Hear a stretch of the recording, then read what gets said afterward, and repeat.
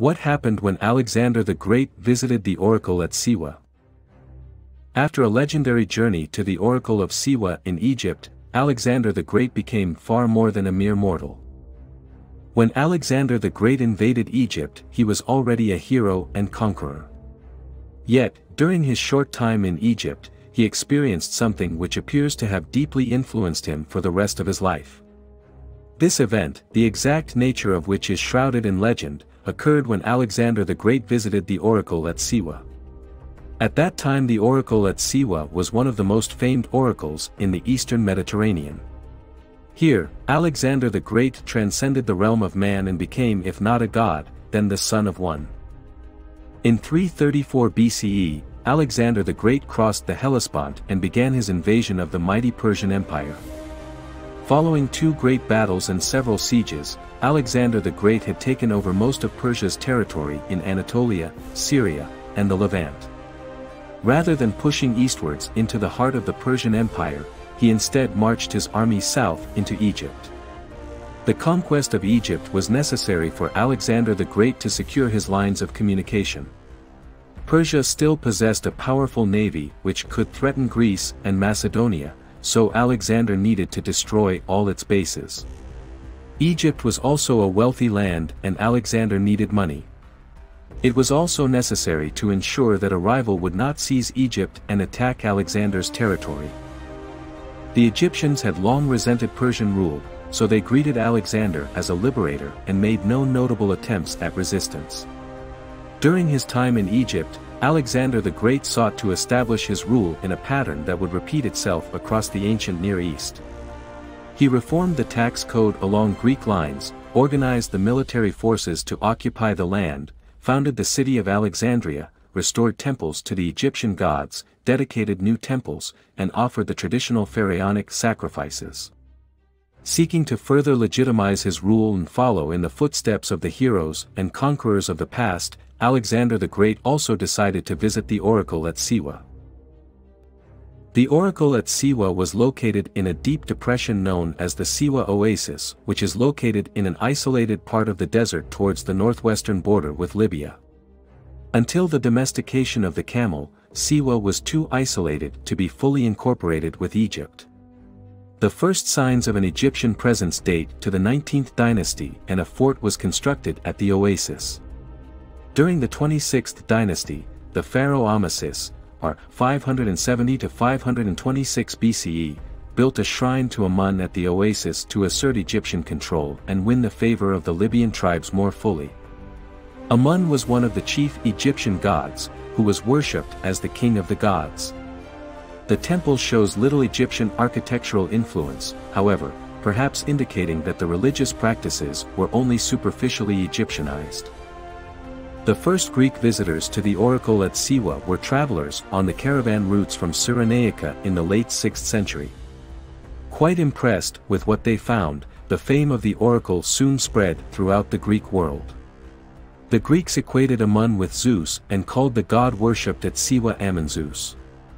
The Lydian king Croesus, or 560 to 546 BCE, an ally of the pharaoh Amasis, had sacrifices offered at the oracle at Siwa on his behalf, while Greek poet Pindar, c. 522 to 445 BCE, dedicated an ode and a statue to the god, and the Athenian commander Cimon, c. 510 to 450 BCE, sought its guidance. The Greeks also incorporated the oracle at Siwa into their legends, claiming that the temple had been founded by Dionysus, visited by both Heracles and Perseus, and that the first Sibyl of the temple was the sister of the Sibyl at the temple at Dodona in Greece. Alexander the Great's motivations for seeking out the oracle at Siwa were likely twofold. He wanted to legitimize his rule in the eyes of the Egyptians by acting like a pharaoh and hoped that the oracle at Siwa would declare he was descended from a pharaonic line. It is also probable that because the oracle at Siwa was located on the border of Egypt, he was hoping a demonstration by his forces would secure the good behavior of the Libyans and Greeks of Cyrenaica. Some of the sources suggest that an additional motivation was a desire to emulate the great conquerors and heroes of the past who had also visited the shrine. Accompanied by at least part of his army, Alexander the Great set off for the oracle at Siwa. According to some of the sources, he was aided in his march by divine intervention. Copious amounts of rain fell, slaking their thirst, and they were guided by 2 snakes or ravens after the way was lost. Such help was necessary, for the ancient sources also say that when the Persian king Cambyses, or 530 to 522 BCE, sent an army to destroy the oracle at Siwa, all 50,000 men were swallowed by the desert. However, with clear evidence of divine aid, Alexander the Great and his army were able to arrive safely at the shrine of the oracle at Siwa. The sources agree that Alexander the Great was struck by the beauty of the oasis and the shrine of the oracle at Siwa. They do not completely agree about what exactly happened next. There are 3 major sources for the life of Alexander the Great, which were written by Arrian, c. 86 to 160 CE, Plutarch, 46 to 119 CE, and Quintus Curtius Rufus, c. 1st century CE. Of these 3, the account of Arrian is generally considered to be the most reliable, as he drew almost directly from the writings of Alexander the Great's generals. According to Arrian, Alexander the Great consulted the oracle at Siwa and received a satisfactory reply. Arrian does not relate what was asked or the answer Alexander the Great received. Plutarch has far more to say, but was a moralizing philosopher rather than simply a historian. In his account, the priest greeted Alexander the Great as the son of Zeus Ammon and informed him that the empire of the world had been reserved for him and that all of Philip of Macedon's murders had been punished. Another version is provided by Quintus Curtius Rufus, a Roman whose work is often considered rather problematic. In his version, the priest of Ammon greeted Alexander the Great as the son of Ammon. Alexander replied that his human form had made him forgetful of this and inquired about his dominion over the world and the fate of Philip of Macedon's murderers. Quintus Curtius Rufus also says that Alexander's companions asked whether it would be acceptable for them to offer divine honors to Alexander and received an affirmative answer. The exact nature of the exchange between Alexander the Great and the priest at the oracle at Siwa has been debated for centuries. During antiquity, many were willing to accept the idea that Alexander the Great was either the son of Zeus Ammon or a god in his own right. However, there were many doubters as well. Plutarch reports in the same passage the claim that the priest made a linguistic slip-up while attempting to talk to Alexander in Greek. Instead of addressing him as O Paidios, the priest fumbled the pronunciation and instead said O Paidion. So rather than addressing Alexander the Great as a son of Zeus Ammon, the priest addressed him as the son of Zeus Ammon. Modern interpretations of the exchange between Alexander the Great and the priest at the oracle at Siwa have focused on cultural differences. For the Greeks, it was unheard of for a king to claim to be a god or the son of a god, though some might claim such an ancestor from earlier generations.